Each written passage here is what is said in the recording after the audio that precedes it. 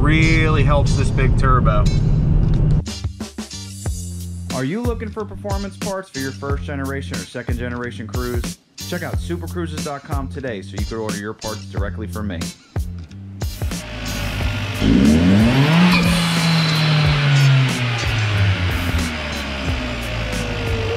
Hey everyone, we're just jumping into this video. All I want to do today is show you basically how I have everything at this point. We're going to take the car for a drive so we can see the methanol working, and then eventually I want to get it to the dyno. Okay, so off camera I decided to just finish up some things. So the temperature probes are set up. The wiring is sent to both of the probes, one in the intercooler, one in the intercooler pipe. I have the wire for the shift light just sitting here because I haven't quite figured out how I want to wire it into the coil. I'm going to do a whole video on the shift light. Inside the car, you can see that we have this cluster right here. This is how everything is going to stay. The temperature gauges are reading. Basically, I say gauges because in here there's actually two needles, a green one and a red one. One is reading the intercooler's temperature, the other one is reading the intercooler pipe's temperature at the engine. So this is the intake temperature in the engine. That red light pretty much means we're low on methanol. I'm going to fill up the methanol before we go for a spin. I wanted to show you where I put the controller. I temporarily put the controller right here just for now, and the programmer for the methanol injection is actually under here. So what I'll be able to do is adjust my turn in and ramp in. I need to do that on the fly for the first run, and then once I adjust those, everything else will be done through this controller. I decided to put everything in the transmission tunnel because I figured that was a good area for this stuff to be hidden. Once the wires are, basically this bracket's in the way, we can just take these two bolts off and get all the wires into the transmission tunnel, and then that can be hidden inside the panel, and all you're going to need for your methanol is this little controller. What I'm doing right now is I decided to do a test in the garage. Before I take this car out for a spin and actually show you the driving impressions, I wanted to let the car get warm. So I let the car idle for a little bit. I let some heat get into the intercooler and the intake manifold so I could show the gauges, basically both temperatures. I wanted to show a difference in temperature. Then what I decided to do is keep the engine at a high RPM and fluctuate the methanol injection. I didn't want to keep holding the button, which would cool down intake temperatures much faster. I wanted to fluctuate it to give the engine a chance to actually use the fuel that I'm dumping down its throat. And you could actually watch the needle move, and this is a good indication of what methanol injection actually can do for an engine. It helps with cooling properties, it helps with knock, it helps with air-fuel ratio, it actually cleans the inside of the engine, and I wanted to show you guys basically in a visual way how it works. Now if you look, the green temperature actually dropped.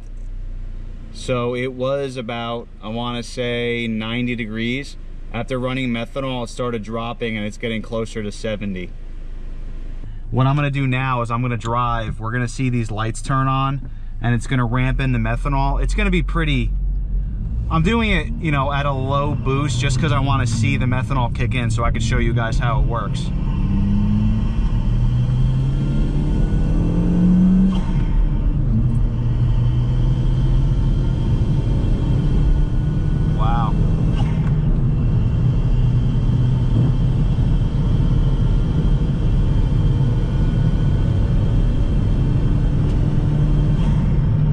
That's awesome. Considering this car always ran lean, now it's running at a pretty good air-fuel ratio. I'm watching the temperatures drop now on the gauge.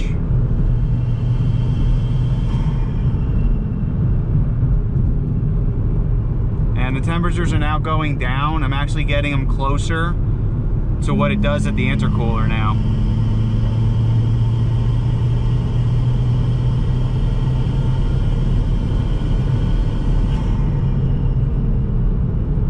Wow, the car feels great with the methanol.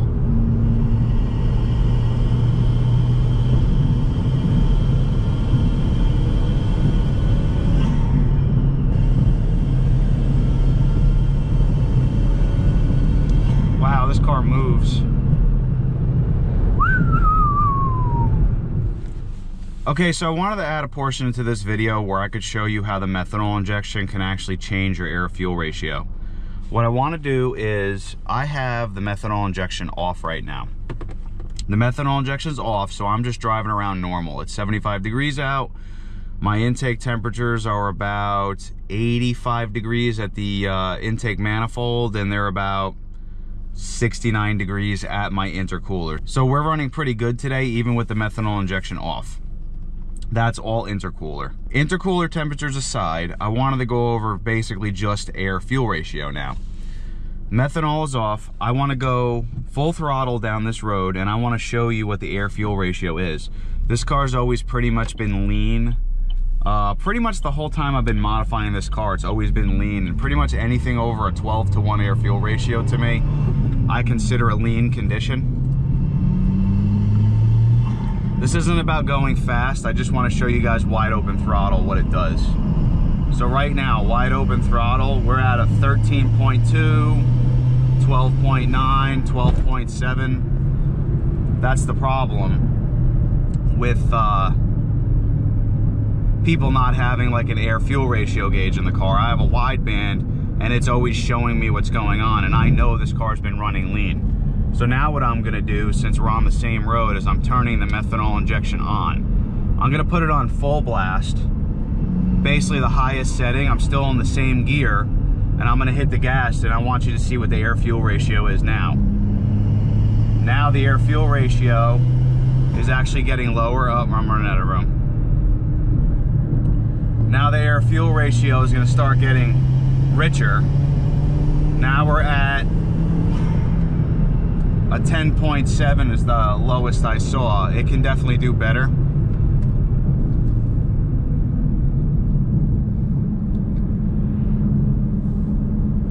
And then what I'm gonna do now is I'm gonna adjust the air-fuel ratio to basically what I want the air-fuel ratio to be. Now I have a range to work with. Full blast is in the 10s, and when it's off, I'm in the basically high 12s, 13s. So now when I hit the gas, I'm hoping to see like in the 11s.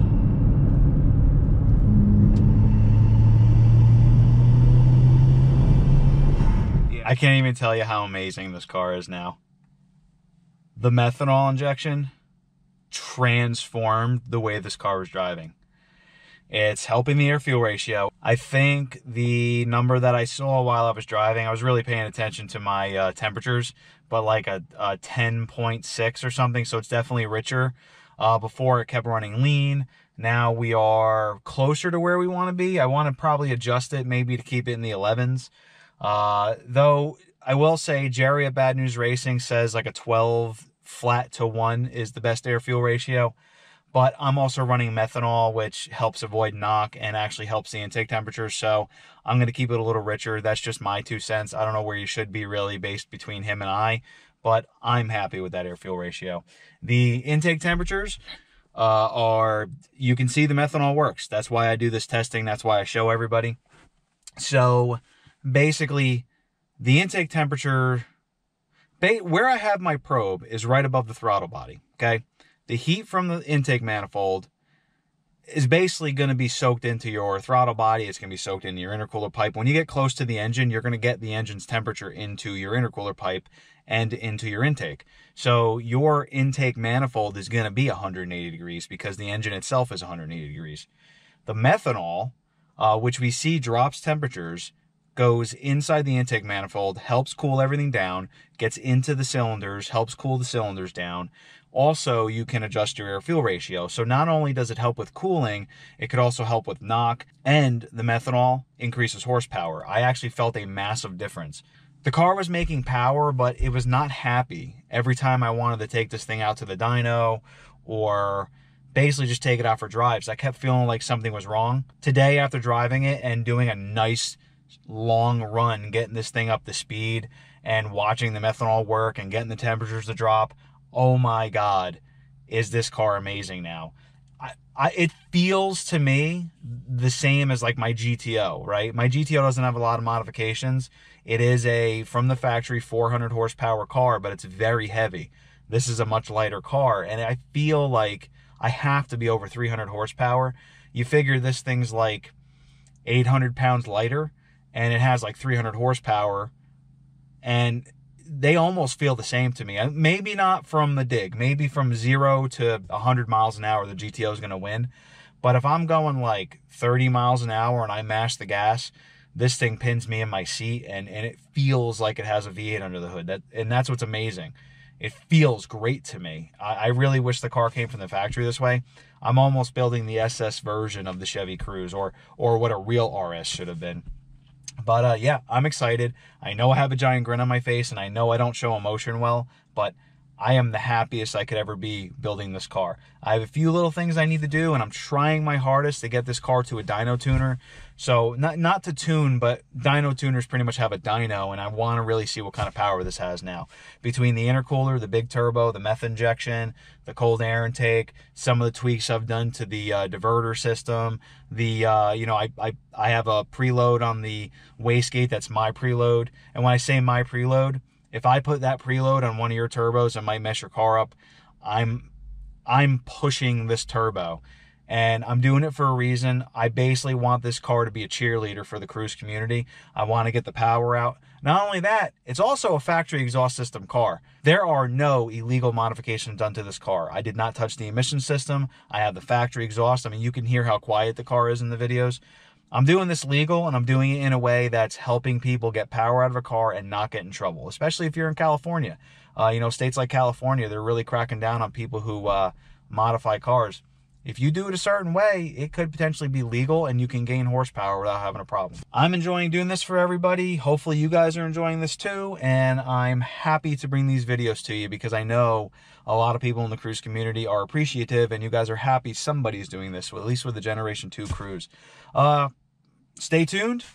I don't know if you can see behind me, but we also have Black Widow. I have some stuff coming for that car, and I have some more stuff coming for this car, and I might have more content up until me getting the car out on the dyno. I have some other stuff I filmed for this car that I'm going to put on the channel. What I'm trying to say is keep in touch. Hopefully you guys are enjoying everything. If you guys need anything, feel free to ask, and have a very nice day. Even when you feel low, you can still go. Even when you feel slow, you can still go.